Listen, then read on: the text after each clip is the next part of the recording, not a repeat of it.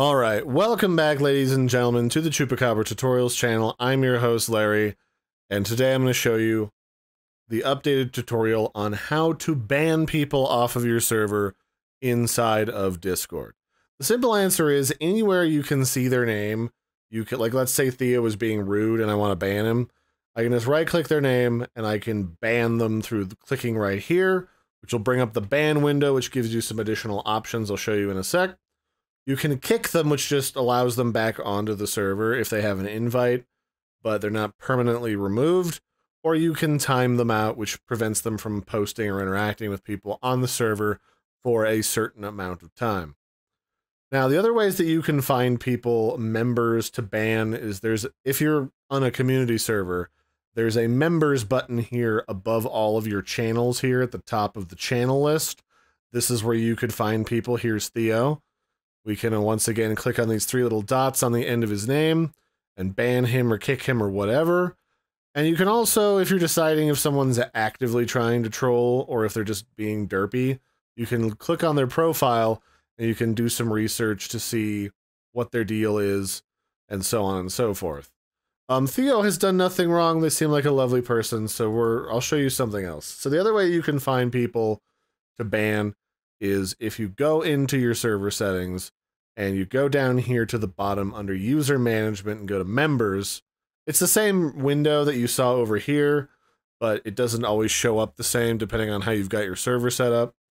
I occasionally go through my list and look up anybody who's impersonating me, because pretty frequently, like here's a guy that joined a month ago who created an account called Larry Chupacabra 1, who's using my old icon. They like to send out weird scam messages to people that join the server, trying to get them to buy into crypto or to download sketchy stuff, and that's not okay.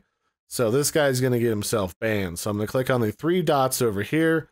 I'm going to ban this guy. I'm just going to reason for the ban. Well, it's a suspicious or spam account.